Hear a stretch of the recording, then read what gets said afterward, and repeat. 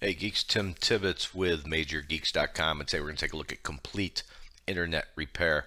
It does exactly what it says it's going to. It's not too tough to use. We're going to show you how to use it. It would very much help if you knew what your problem was and had some experience before you mess around. As you can see, before you start, create a system restore point in case you have a problem. There are other things you can do that really, depending on what your problem is, a lot of this has to do with maybe you got malware or a program screwed up your firewall. There's different things in here for different situations you should know.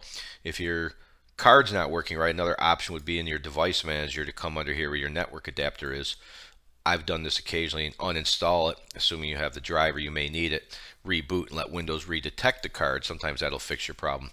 This has nothing to do with problems with your internet. It has nothing to do with problems with your network card.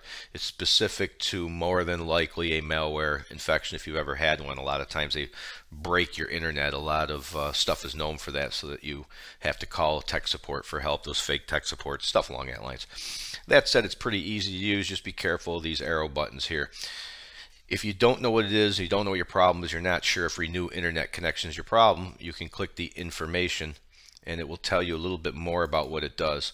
The WinSock gives you a little bit more information that might narrow down what exactly your problem is. I do not recommend you check all of these.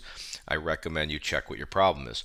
Once again, let's say I want to repair my WinSock. I know that's what my problem is. I can check it and I can keep working my way down until I find whatever problem I think I have, and through the information until I got everything that I think I want to run, and then I can click go. Optionally, if you know exactly what your problem is, again, let's say I know it's WinSock. Once you click that arrow, it's going to run. It's going to attempt to fix it. As they said, they don't promise to fix everything, but they sure do try. It's a solid 5 stars on Major Geeks. It's very easy to use. They also remind you might use the Windows built-in troubleshooter if you don't know what you're doing in here.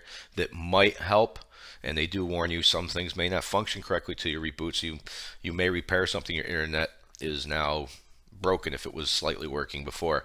It brings you to your system restore here, and as you can see, you can start the Windows Internet Troubleshooter as they suggest, as well as show some of your settings, do your speed test, get your router password, remote desktop connection. It's really well done. So if you were looking to get help remotely, you could jump right to it. Pretty neat.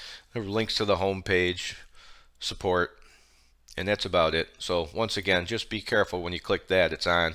So first things first, get your system restore just in case you have a problem, and there you go. So it should be able to fix different things from lost network connections, unable to access web page, DNS lookup problems, firewall problems, all sorts of networking problems. You get that Internet Explorer stops working or crashes all the time. It might be able to fix that here.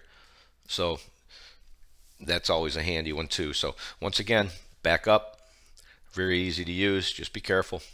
And take a minute and click subscribe if we helped you. And I'd really like if you click subscribe even if we didn't. But maybe next time around, next video, we will be able to help you out. So there you go. There's Complete Internet Repair. It's totally free. It's a solid 5 stars. The geeks seem to dig it. Download link will be in the description. Thank you for watching, and we'll see you next time.